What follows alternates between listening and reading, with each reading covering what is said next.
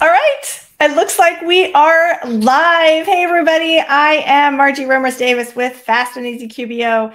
And as you know, yesterday, the new basic level, and advanced level ProAdvisor certification tests dropped. These are the new tests for the 2023 season. And I spent all day and part of last night taking a deep dive into the new test, and I just wanted to spend a little time and give you some feedback. What did I see? What did I notice? So I'm going to just share that with you. If you are brand spanking new, if you don't know anything about the ProAdvisor certification program, if you don't know anything about your QBOA account and all of that stuff, then I would invite you to join me tomorrow. I don't have a time yet. I'm going to do another live stream tomorrow when I will be talking about everything you ever needed to know about the QuickBooks Online ProAdvisor certification. So tonight's live stream is really just for those of you who maybe have started the training before from last year. You got into the training, but you never got around to taking the test, or you took the test and you didn't pass. And so now you have to take the new version of the test. Maybe you got locked out, all that kind of stuff. So I just wanted to just share with you some of the things that I learned from my deep dive. And again, this is just a first look, first glance, just kind of some of the things that I noticed. So first of all, there are tons of questions about importing. And I found this really interesting. So importing has always been part of the training that you receive from Intuit. But there haven't really been, I mean, the test questions have just been pretty basic.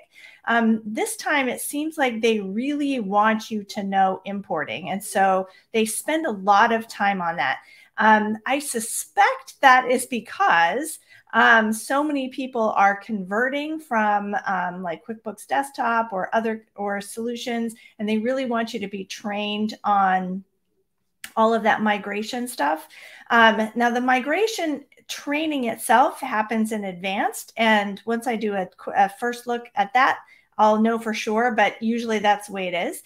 But I just think that they want you to be kind of comfortable with importing, maybe from another system. So tons of training, tons of questions on importing. Another thing that this is so interesting to me. Okay, I gave it a thumbs down because I don't really like it. Maybe you'll like it. But so Intuit provides this new client checklist, and the purpose of it is you're supposed to use it while you're onboarding new clients, or interviewing new clients to see what features are they going to need. And you use these little drop downs and you fill out the information about the client, and then it gives you this report. There's this formula, and it gives you this report of what is going to be beneficial for your clients. And so it used to be that this new client checklist was an Excel file that you would download and use for yourself. And then last year, they changed it to a Google spreadsheet. Now, when they changed it to a Google spreadsheet, I thought that was actually really brilliant of them, because they can then change it at any time, and we would always have access to it. If they give us an Excel file, then we have to download it every time.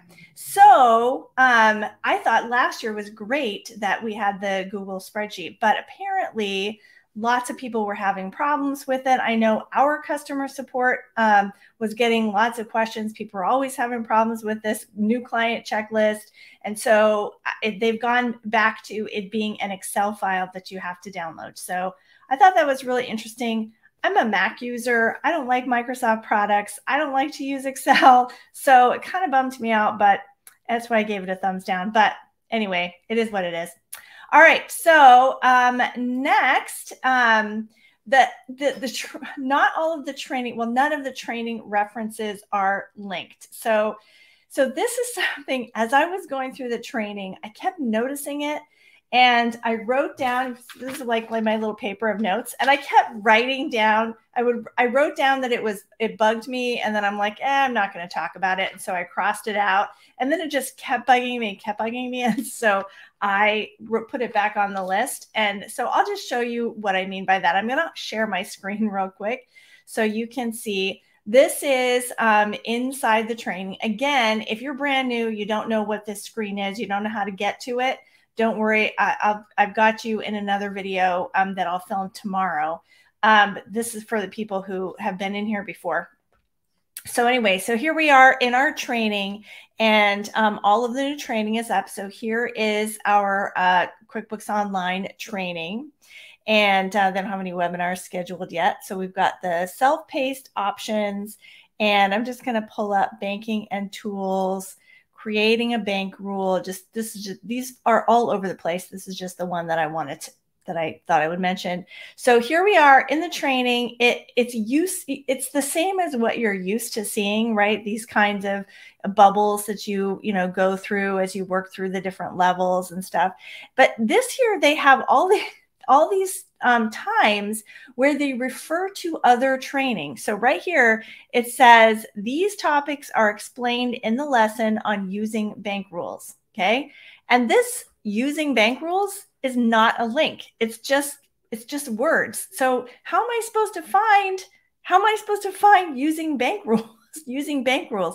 And these are all over the place where they keep saying, oh, and there's one that they say you may want to review this other lesson first. But there's no link to the other lesson. How am I supposed to find it? So anyway, just a small annoyance. It's not a big deal, but it just bugged me after a while. So I thought I would mention it.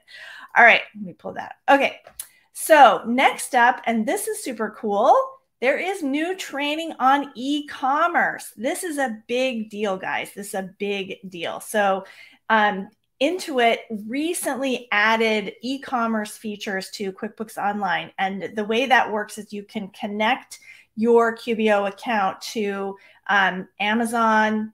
I know they're working on Etsy. I don't think that one's up ready yet. Shopify. Anyway, all these big stores. So if your clients sell stuff on those, then it's automatically linked to the products and services, automatically linked into the money, and all of that stuff.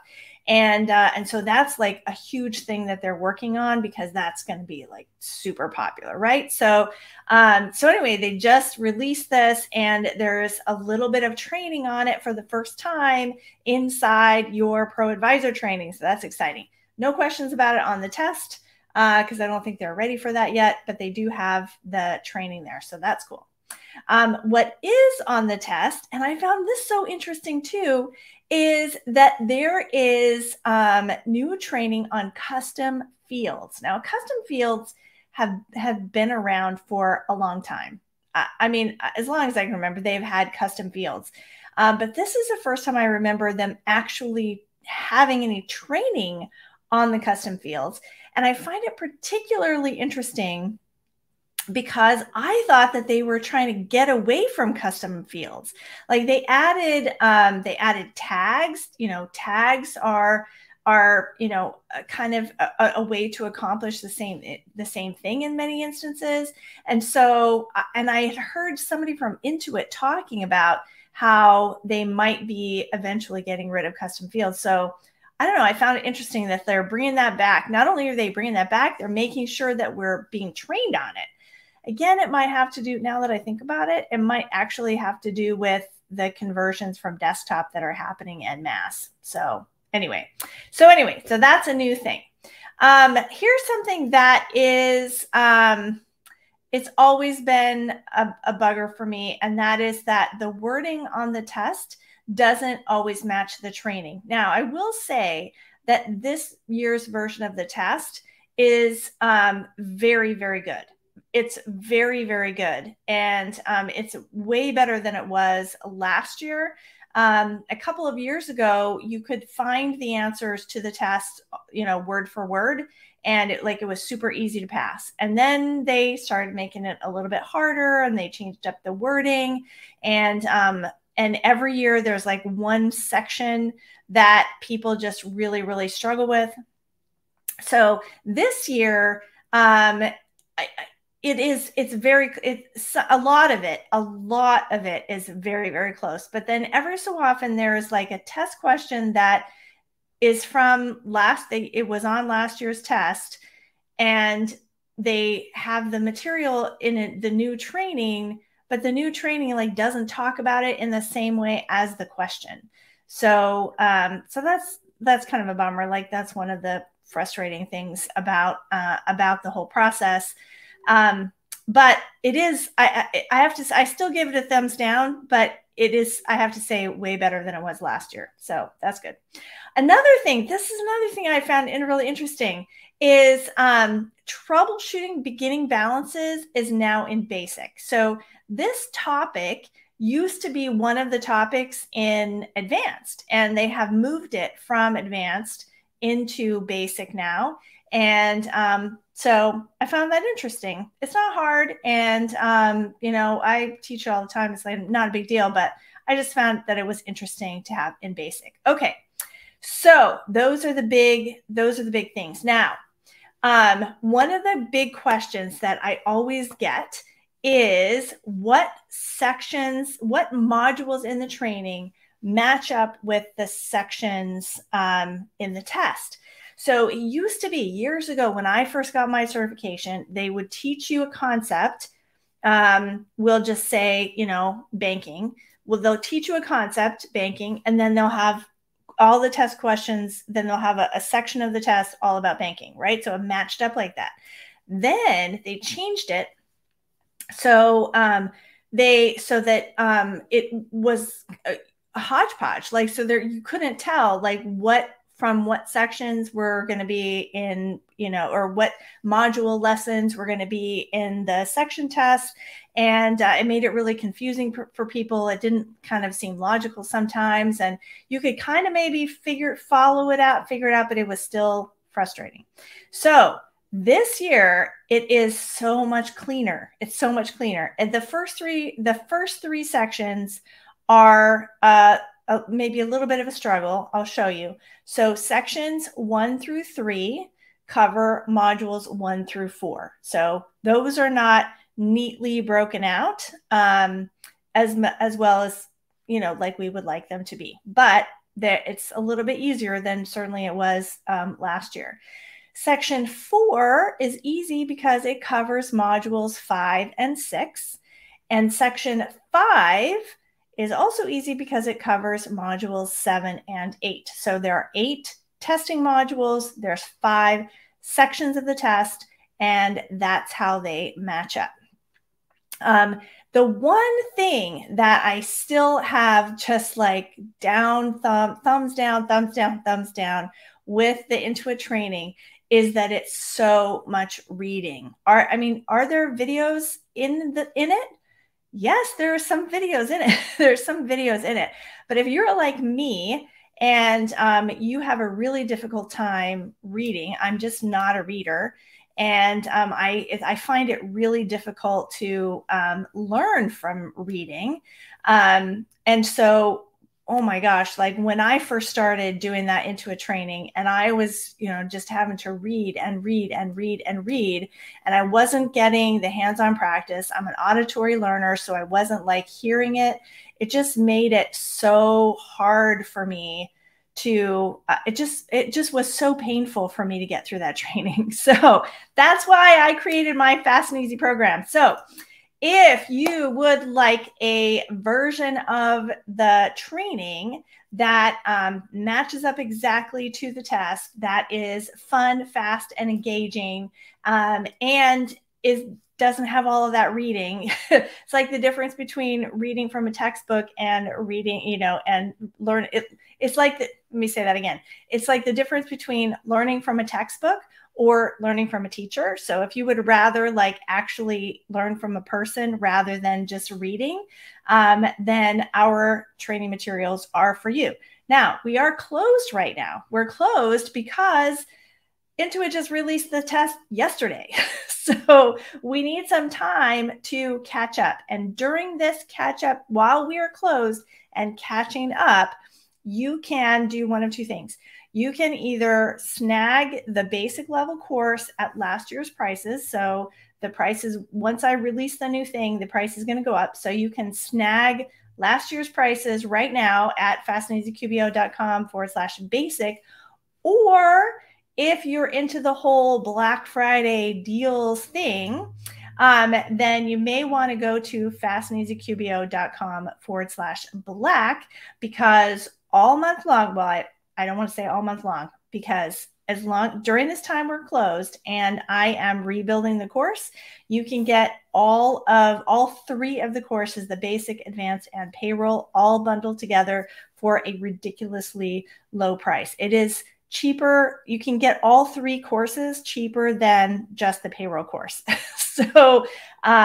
So yeah, if you were really wanting to, get all of that training, now is the time to do it, because I'm never going to have them be this cheap again. And it's not for Black Friday. It's not for the month of November. It's for just until I get it finished. So I don't know when that's going to be. Could be a couple weeks. Our scheduled launch date is December 1st, but I always hope to launch earlier than that, because I know how much you guys want the training. So, all right, that is it for me. You know what? I did one of these last night for payroll. So if you're interested in my first look payroll, you can check that out on my YouTube channel. And last night I forgot to check to see if there were any comments. So, because I'm just so excited, I'm talking really fast on this live stream. So I'm going to just hop over and see if there are any comments. If you have any questions, I'm happy to answer. One time I did this. I'm really bad at these live streams, guys, because what happens is I'm like, okay, bye. And I turn it off and somebody was in the middle of typing and I didn't realize it. So I feel bad. So if there's any questions, I'm going to give you one. I'm just count down from 3, right? 3, 2. All right, last chance to ask any questions about the new basic level certification test. And 1. Okay, that's it. So guys, have a great night. And I can't wait to hear your success story.